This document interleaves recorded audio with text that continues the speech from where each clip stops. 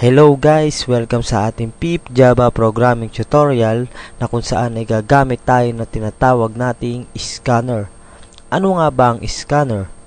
Ang ginagawa ng scanner ay nalalaman niya ang impormasyon na ginagawa natin sa keyboard. Ngayon ay gagamit tayo ng tinatawag nating built-in na sa Java na kung saan ay nababasa niya ang scanner.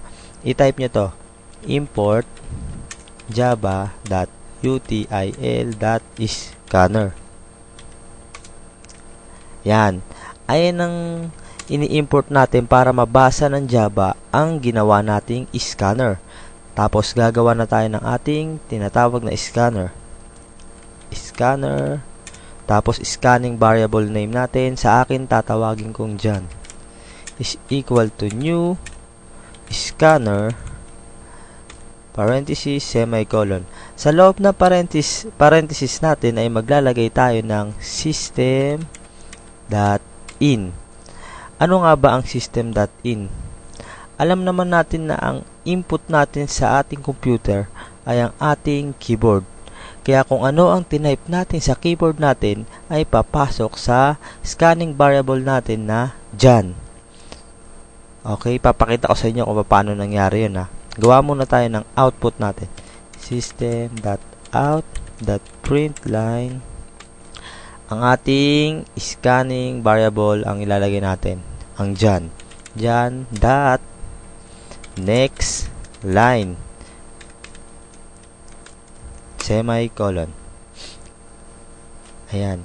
Ang ginagawa ng system.in, kagaya ng sinabi ko sa inyo kaganina, kung ano ang tinype natin sa keyboard ay papasok sa variable na dyan. Gumawa tayo ng output na kung saan kapag nag-type tayo, ilalabas ng dyan kung ano yung tinype natin. Kumbaga gagayahin niya. Okay, i-compile natin siya. Compile. Run natin. Okay.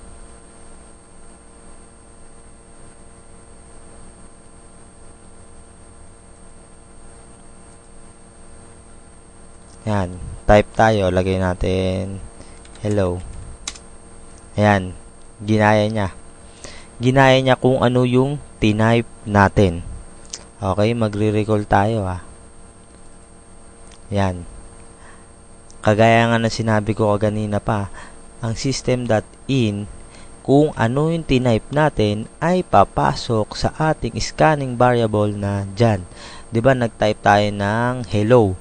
Ang hello daw ay equal sa scanning variable na dyan, tas ang dyan daw ay hello. Sa system.out.println ay nilagay natin ang scanning variable natin na may next line. Ang ibig sabihin ng next line ay i-output niya ulit kung ano yung tinype natin. Diba may scanning variable tayo dito.